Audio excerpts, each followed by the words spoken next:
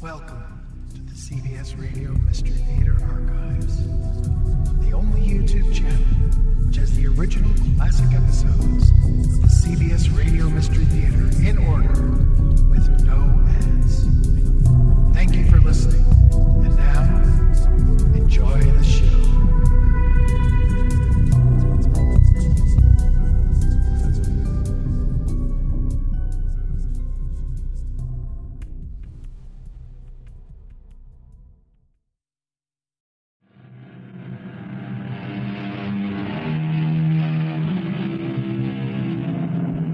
Come in. Welcome. I'm E.G. Marshall. Today we go back to the middle of the 19th century. We're in Paris. 20 years have passed since Napoleon Bonaparte ruled half of Europe. The peasants are still poor, but the privileged are fewer. Changes are in the air. Not, however, in what people lived by, believed in. To be trusted is still a greater compliment than to be loved. To be faithful is the rock on which all marriages are founded. A man might look elsewhere, but a woman, never. Madame, I wish to know, is there someone hiding here? No, monsieur.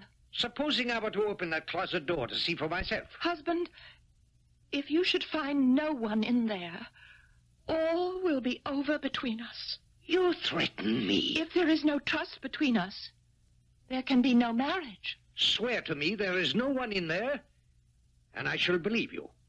Swear. I swear.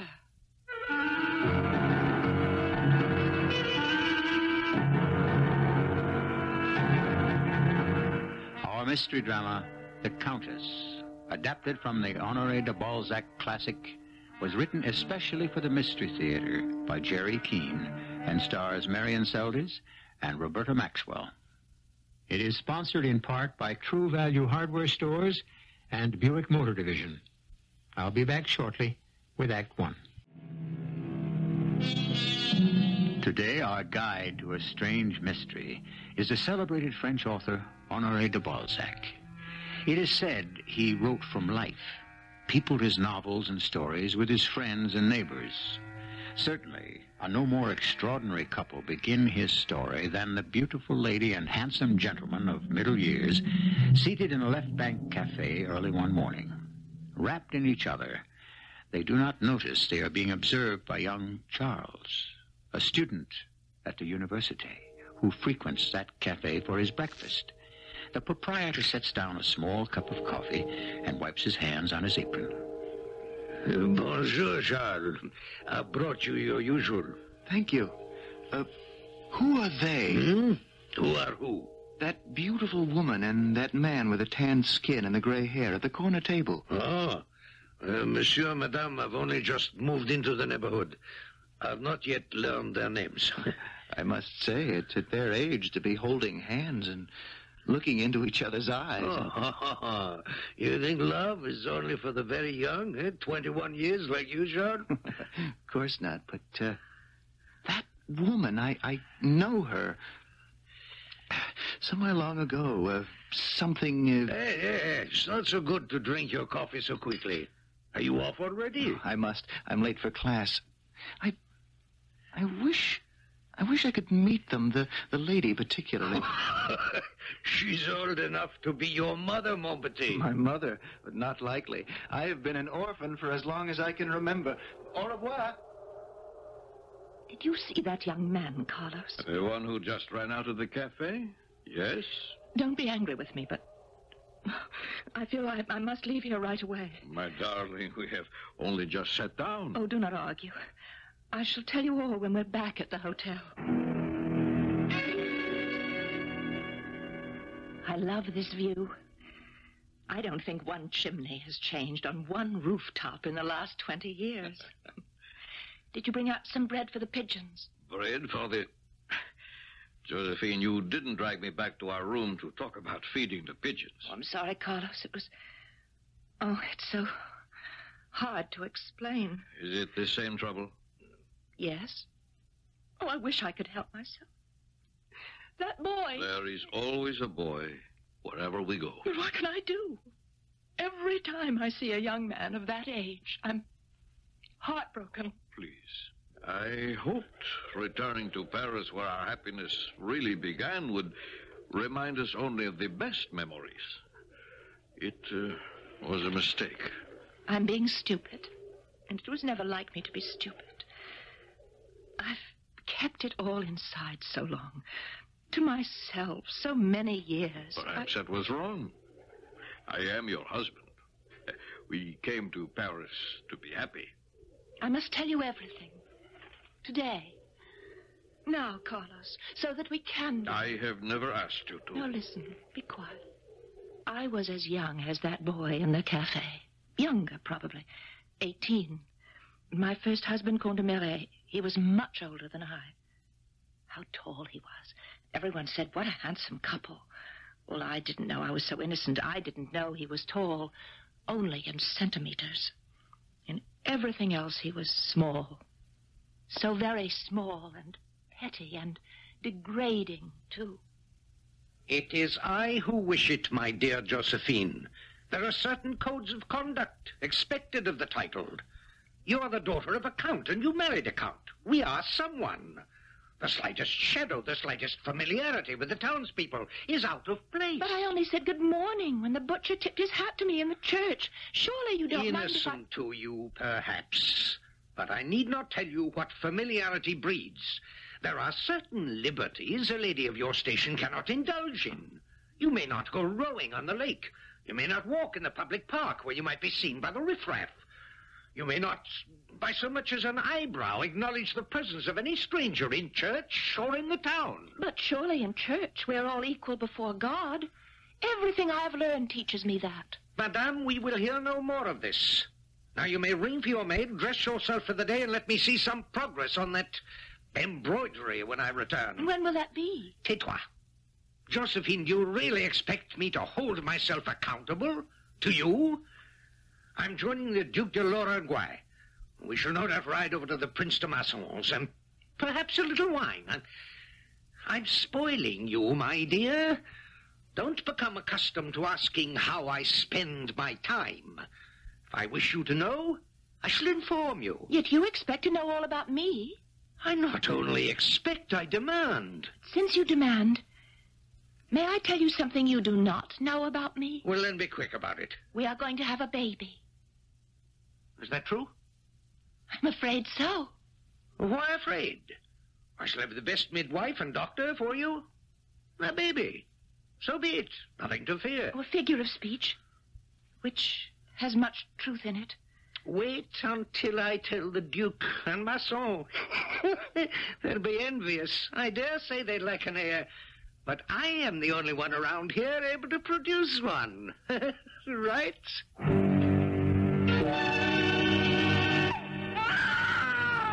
There, little one. Oh, please stop crying, please. Rosalie. Yes, madame.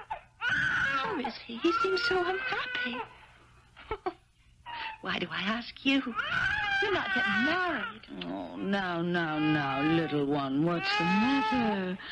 Of course, he needs changing, that is all. Oh, how clever of you. How did you know? We were 11 children, madame. When I was 10, I took care of my 2 baby brothers while my mother and father worked in the fields. How proud they would have been to see me attending to madame in this great chateau.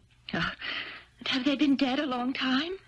The plague took them the year I came to be the scullery maid for the Count, your father. A sad year for all of us. My parents were also taken. Wealth and title does not stay the hand of God. I miss my parents also. Oh, is he not beautiful? See, he's going to sleep. Such a fine face. Rubbish! Run out and tell this table boy to rub down my horse well. Well, ladies, how is it with you? The child is sleeping for a change. Rosalie, fetch me some claret. Yes, sir. What a day for a hunt! Magnificent, absolutely magnificent. Oh, now you've wakened him. Oh, little everyone. Shh. There's nothing to be frightened of. That baby's becoming a nuisance. You've been drinking. Of course I've been drinking. And it's running away with your tongue. The baby is taking entirely too much precedence in this household. Too much. Too much. Here is your, he's asleep on the floor. Well, we must try to put him to bed. Help me. Oh, I can't budge him. Nor can I.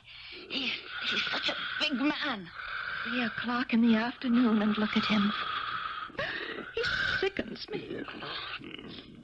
Rosalie, let us take the baby in its pram and go into the public park. I've never been to the park.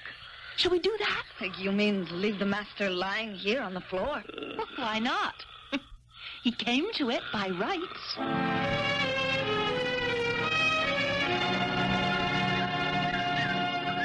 Oh, how wonderful it is to walk like anyone else under the trees with my baby. How free. At home, I feel like such a prisoner. Madame is being very frank with me. I am only her maid. Oh, who else do I have to talk with? You're a woman, Rosalie. My only friend. When my father was alive, our chateau always rang with music and laughter.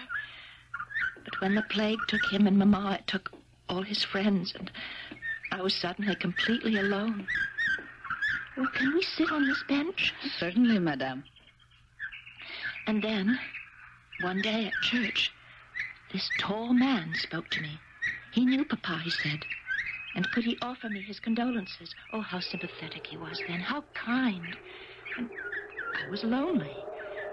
He pursued me, and at last we were married. Where did all his kindness go?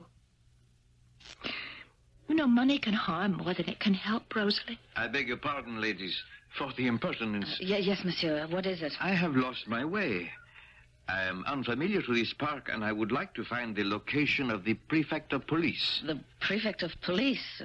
No, I have never had occasion to go there. Are you an escaped convict who wishes to give himself up, monsieur? You are joking, are you not? How did you know? You are? No, not a convict, no. I'm a prisoner of war. One of your Napoleon's victims. I am Don Bagos de Feredia. But I know of the family. My uncle was ambassador of the court of King Joseph. Bagos de Feredia is a noble family. I was in Madrid when Napoleon took the city. And now, if you please, the prefect of police, I have given my word to report every day while I am required to lodge in your town. You see the iron gate at the end of the path? See? Go through it, and you will be on the Avenue Saint-Marie. Turn to your left some 50 meters, and where the French flag is flying is the Marie and the police. Thank you. And I hope I have not disturbed the peace of your lovely day. God be with you. Good day. Well, what did you think of the gentleman? So quiet, so noble. Did you notice his eyes? Like two flames. Madame, you look pale. Are you not well? Oh, yes, I'm well. I'm very well. The sun is going down. We should return. Strange. I would have said the sun is rising. Pardon? No matter. Yes, we must go home.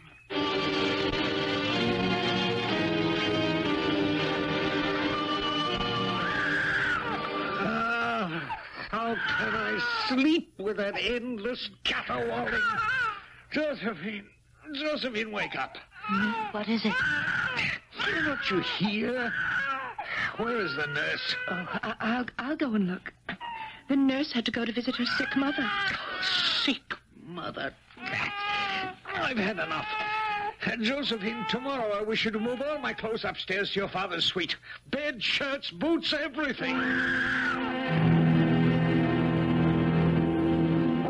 It was good of you to attend Mass with me this morning, Rosalie. No, I should go more often. This is our chapel. We sit here. Oh, look, Madame. Is not that the young Spanish grandee we met in the park? He must be very accomplished. He's reading a book. But why do you say accomplished? The book is in Latin, Madame. Oh, Madame, he has raised his eyes. He's looking at us. Oh, goodness, he's smiling. Oh, Madame, you are smiling too. Shh. Let us be silent and pray. Perhaps our prayers will be answered.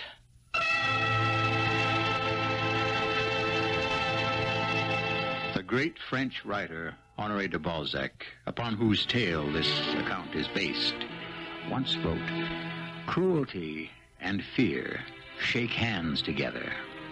Cruelty and fear together."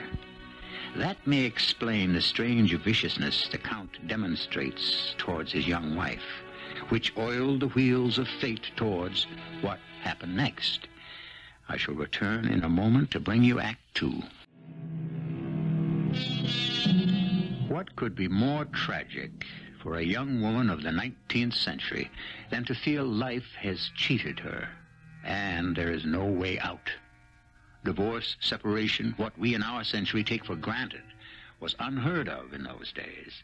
And then, to nail her to her unhappiness, a stranger enters her life, whose eyes, she tells us, speak of fire. To feel, to love, to devote oneself to someone is the life of a woman, says our author Balzac. But not to be able to love. Is there any escape? Let's find out. Do you remember the first day we walked in this park, Rosalie? 2 months ago. The leaves are turning now. You were wheeling the baby that day, not I. And there's the bench we sat on. Madame, do you know that every time we pass this spot, you always point to it and say, "There is the bench we sat on." Do I? Oh, how sad I was that day. I thought my life was over. You've been such a good friend, Rosalie. Oh, can we turn here? I keep forgetting. The gates are this way, the boathouse that way. What is the hour? A little before 2. We are in time. The usual 1 hour, Madame? Yes, the usual precious 1 hour. We have walked it out to the minute, the little Count and I, very slowly. 2 full circles, and that is an hour. We shall be waiting at the big chestnut tree. But I don't see his boat. What time did you say it was? Just 2, Madame. Where is he? But he's always here, waiting. I must go and talk to the boat keeper. Perhaps he's seen him. Is that wise? You will have to part your veil to talk to him. You may be recognized. I'll be careful. Ah, the veiled lady. Your brother left word he cannot come today. 'Tis a pity, for I saved a very fine little boat for you, even the oars are new. He left no other message? About Friday, perhaps? Message? No. Let me see. Nothing? No. No, I think there was something, but what was it? Oh, I beg of you, please try to remember. Oh, yes, your brother. He left a package for you. I know just where I put it. Here it is. It's only a little package. Oh, thank you very much. Now, if you should ever wish to leave anything in my care for your brother, I'll be only too happy. I must go. Thank you. You are most welcome, my lady. Oh, what's a Friday? Should I reserve a boat for you? 3 o'clock as usual? Rosalie! Wait! Madame, what is it? He left this. Oh, I'm so out of breath. Wait a minute. He left this with the boat keeper. Oh, how beautiful. Crucifix. What does that mean? That black wood, what is it? Ebony. Christ is in silver. Where will you hide it? Hide it? Oh, I should say not. I shall place it on the wall above my bed. But supposing the Count, will he not ask where it came from? Oh, I'll make up a story. Come now. We have almost an hour to enjoy the park and think wishfully. I shall walk the pram, Rosalie, and dream about my friend with the fiery eyes. And you shall dream about your fiancé, Happy dreams. Dreams? While we are awake? Those are the best kind.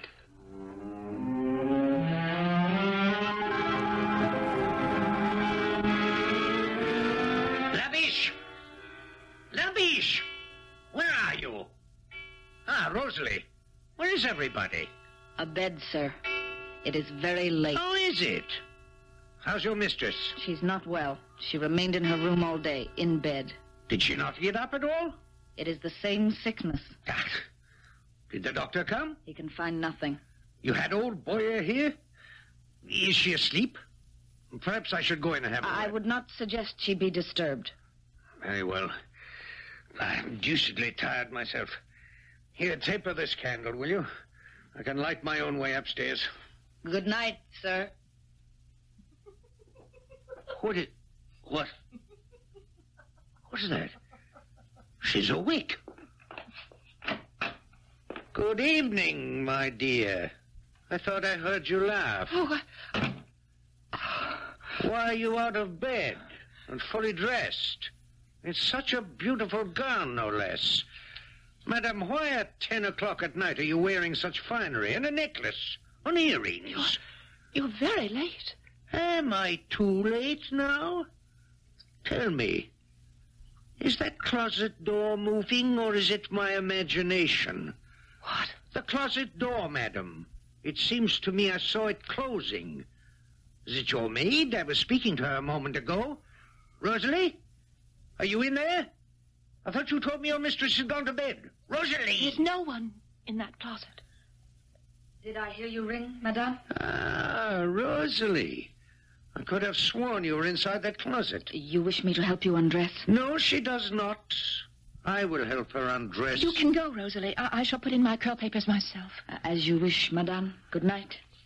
Good night, sir. What is it, husband? Why do you walk around so? Do you have bad news, or are you ill? Madam, there is someone in that closet. No, monsieur. Well, then, let's see for ourselves. Your hand stays me. Why? Husband, if you should find no one in there, all will be at an end between you and me. As you wish. No, Josephine, I will not open it. In either event, we should be parted forever. What further reassurances do I need? Ah, that crucifix over the bed. I cannot remember seeing this here before. I know you are a Sunday churchgoer, madam. I've often heard you pray before retiring. Then swear to me on this crucifix that there is no one in there, and I shall believe you. I will never open that door. I swear it. Louder. Take it in your hands and repeat. I swear before God that there is nobody in that closet. I swear before God that there is nobody in that closet. That will do. Fine piece of work. Very artistically wrought. Where did you find it? At Griffis. When the Spanish prisoners of war came through town some time ago, he bought it from an old monk. Did you now? Ring for your maid. Well, do as I say. But I don't need her. I can undress myself. Oh, so I notice. Your miraculous recovery. Ring again. Ah, Rosalie, come over here. I know that Gerald wishes to marry you, but that you've told him no until he becomes a master mason. And that means the mayor, a good friend of mine, must sign the license. I want you to go to Gerald's house and fetch him. At this hour? Yes, without delay. Tell him to bring his trowel and tools from the coach house, and bring bricks and mortar here, into this room. Tell him to speak to no one, and make certain no one sees him coming here. If you do this, I can tell you, my girl, your fiancé will become a master mason tonight.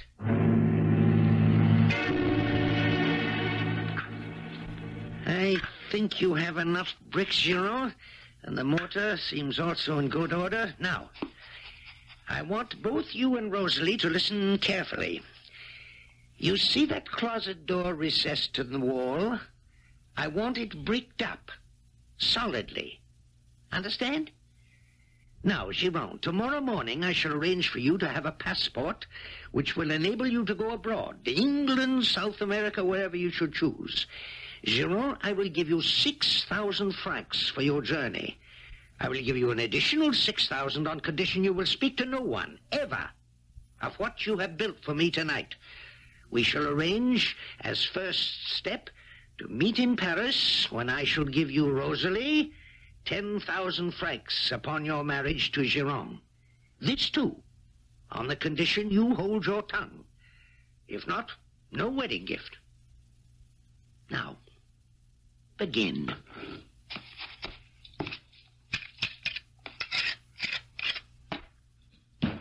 Rosalie, come and brush my hair. I want not a word spoken in this room. I'm going to fetch some wine. I shall leave this door to the hall open. I warn you. Rosalie, I'll give you 1,000 francs a year if you will tell Gerald to leave a crack there at the bottom. Of course. Madame, friends take no money. Cat, what's that? Someone speak? Oh, it would go faster if Rosalie would assist her fiancé. I will stir the mortar.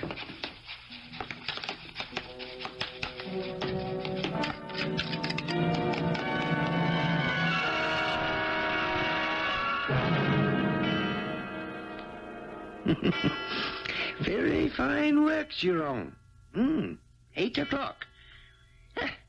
Splendid morning. Very careful, good work. I shall certainly attest to the mayor you are a qualified master mason. Merci, monsieur. I'm off to the mayor. Gerald, come with me. We shall get your certificate and passport. Oh, the crucifix. May I borrow it for a few hours, my dear? Duvivier's, you said, is where you bought it? He will find out. What does it matter? It will take time to go there and more time at the mayor's. Now, quick, Rosalie. There's a pickaxe leaning against the garden wall. Go and fetch it.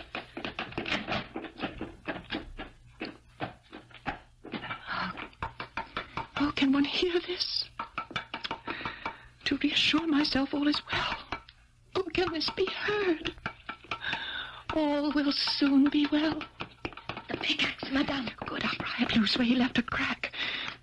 Rosalie, water down that mortar. And afterwards we'll replace everything. I watched Gerald. I know how to do it. Good. One brick already pried loose. Oh, it'll go quickly now.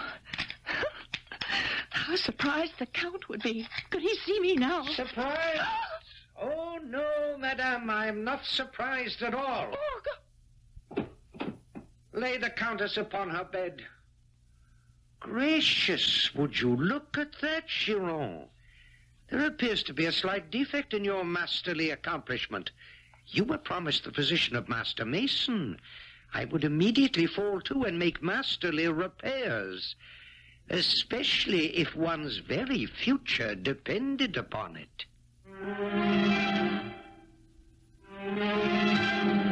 Yes, the Count had tricked his wife, laid a trap for her, baited it, and she had been caught in it. However, never underestimate the self-control of a desperate woman. Josephine, the young Countess, had far from given in or given up. Stay with us for the extraordinary third act, which will begin in just a moment. The errors of women spring almost always from their faith in the good, or their confidence in the true. Think about that. And had you known such a woman as the young Countess, could you not, in your heart, forgive her? In the light of today, hers was but an innocent friendship with a mysterious Spanish nobleman. The Count de Marais, unforgiving, unforgetting, was a prisoner of his own revenge. As Act 3 begins, 20 days have passed. The cat plays with the mouse. Good morning, Josephine. It seems to me you are recovering. You've had a bad time of it. And so I have been a faithful husband all during your indisposition, and have never left your side. You have been here, yes. I remember, but it's so long ago. I forget what it was that happened. You're not the only one plagued with forgetfulness. Do you remember old Duvivier, the jeweler? Talk of absent-mindedness. That day you fainted so inexplicably, I had sent for him. Look, I said, this crucifix, I understand you sold it to my wife. Don't go on. Not I, he said. Very good work, very old, too. Probably from some Spanish nobleman's private chapel. Oh, don't, please. Now I have good news. I have asked the doctor to pay us a visit, and I'm hopeful he will pronounce you better. Come in. Monsieur le Docteur is here. Ah, good. I shall go out to speak with him. See what your mistress would like for le petit déjeuner. Oh, Madame, I'm so glad. Good morning. You look more like yourself today. Rosalie, what is it? Where is my baby? The closet. Madame, don't upset yourself. Everything is fine. Where is my baby? Oh, bring him to me. He is being well taken care of. Do not worry. You had a very high fever, Madame. We could do nothing. But how long have I been like this? Tomorrow it will be 3 weeks. And the wall Gerald made. Oh, Madame, it is terrible. All the bricks in place the way he repaired it. Your mind was so troubled. You had no idea what was happening. And where is Gerald? He has left the town to keep his part of the bargain. I have known none of this. Not since the morning you fainted. The doctor came. He said you should rest. Every day you would wake up and look at the closet, and then you could not get out of bed. 20 days. 20 days? Gone from my mind. Where is your fiancé? He was going to leave a little hole for me. I said to you, Madame, he is abroad. And did you bring me my pickaxe? Hurry, get it. Madame. Tell me about Gerald. Is he well? 12,000 francs. We could not turn our backs on that. And 10 more when we marry. Besides, if we were to tell the authorities, the Count said we would be charged, being accessories to the fact. The fact? What fact? Oh, God in heaven. I cannot go on. I don't understand. I can't go on. The doctor is here, Josephine. Josephine? Madame la Comtesse? Send him away. Send him away. I don't want to see anybody. Leave her to me, please, Count. And the maid, you too, mademoiselle? Yes, of course, you know best. Dear me, I thought she was on the mend, but she has not changed much in the past few weeks. Irrational. I cannot think what possessed you, Count Desmarais. You should have sent for me long before. Now, go, both of you. Yes, certainly, Doctor.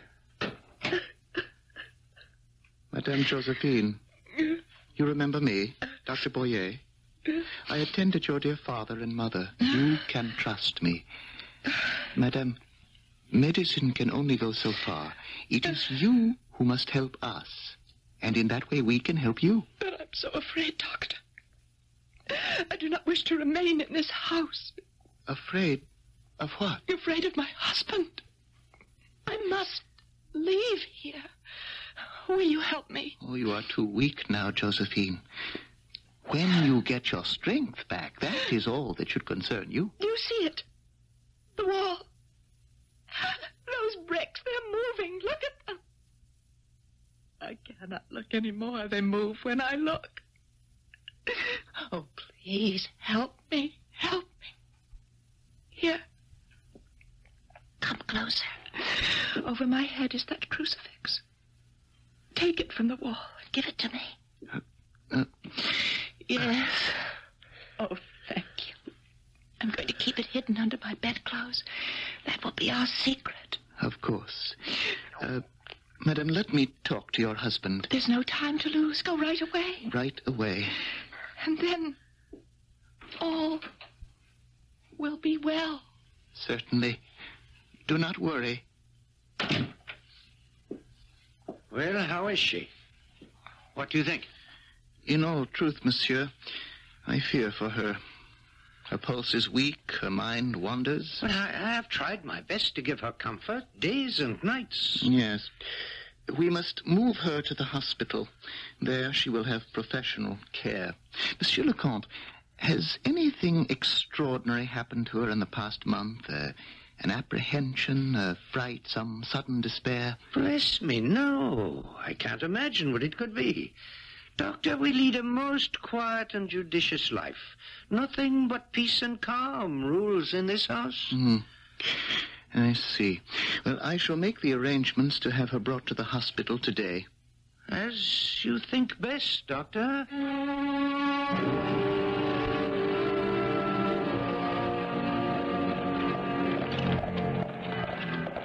I never thought I should live to see such a day. You must calm yourself, mademoiselle. It does no good to dwell upon unhappiness. Young wife. All she wanted was a little joy. That she should sicken and pass away, even in a hospital. It was a shock to us all. Overnight, she was gone. Was there no way of saving her? One must have the will to live. How long does it take to the cemetery? Not long. Look at him. The Count. Up there in the carriage ahead, reining the horses. How stiffly he sits in the coachman's seat. It was his wish to drive the casket coach alone. He has a black heart. Why do you say that, mademoiselle? I have my reasons. He is more trouble than he bargained for. He did not wish even to have a final look at her body. He told me to seal the coffin, and then this morning he would not let the pallbearers touch it. He and I alone placed it in his carriage. I believe he is mad. Who else but a mad person would have a rifle beside him in the coachman's seat? Imagine taking a gun to one's wife's funeral. Oh, mademoiselle, there are too many questions and too few answers. What? Stop this coach!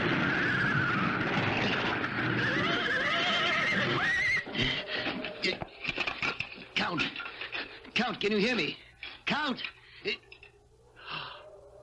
Oh, my God. Oh, God. I knew it. Oh, I knew it. The rifle must have gone off accidentally. The horses went wild. Are you sure? The Count's neck is broken.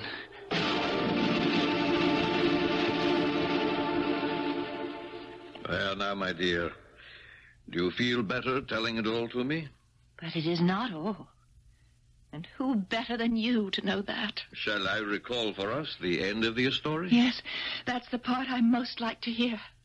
The Countess swore truthfully on her crucifix when she said there was no one within the closet, for she knew her house well.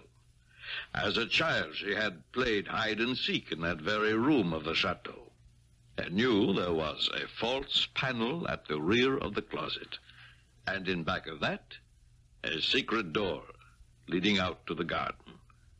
She had only wanted to make certain the young nobleman had found it and escaped when the Count caught her chopping at the brick wall. And he had escaped. Of course. He had no idea the Count deliberately set about to torture her. Being a man of some honor, the Spaniard felt he could not return. The Countess lived through those 3 weeks, and to save her own life, arranged to be taken to the hospital.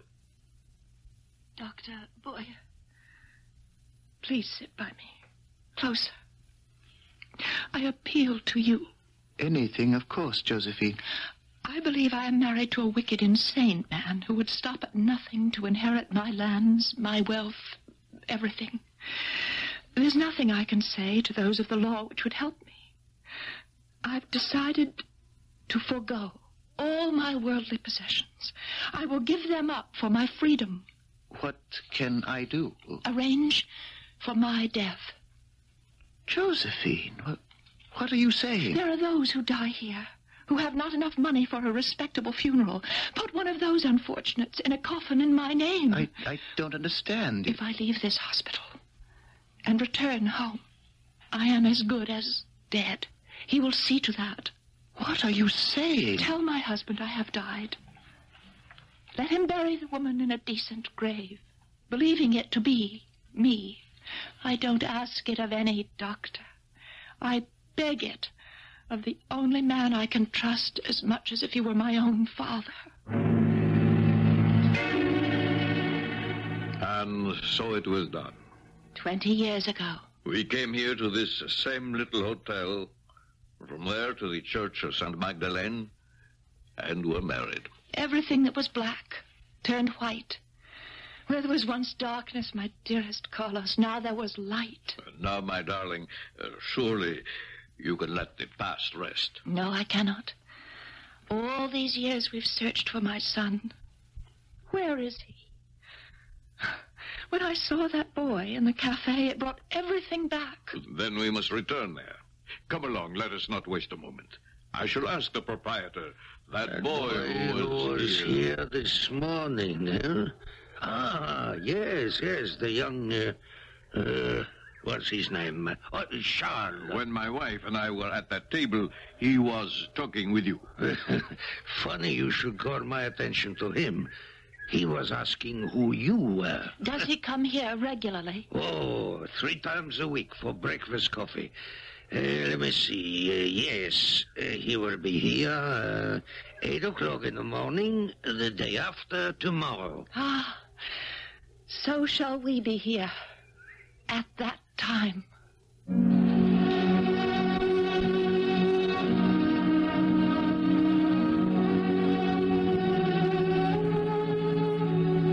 And so our curtain descends, but not ending the story for all time, rather with a hope that after 20 years, Countess Josephine, now happily married to her Spanish grandee, will perhaps be reunited with her own son.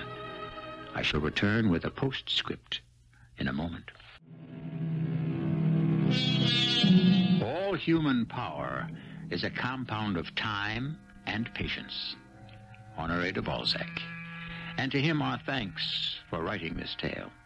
Time and patience did reunite the Countess with her own son, Charles. And you should know that it pleased her that he had no liking for gambling or hunting. Young Charles' only interests were the search for knowledge with which he could help others. And here ends our story. Our cast included Marian, Seldes, Roberta, Maxwell, William Griffis, Court Benson, and Russell Horton. The entire production was under the direction of Hyman Brown. Radio Mystery Theater was sponsored in part by Buick Motor Division and True Value Hardware Stores. This is E.G. Marshall inviting you to return to our Mystery Theater for another adventure in the macabre. Until next time, pleasant dreams.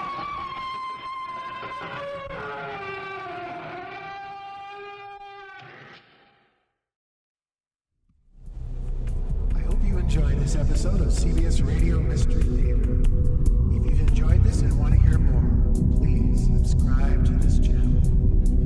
You can also visit my other YouTube channel by searching Mr. Brian McCarthy.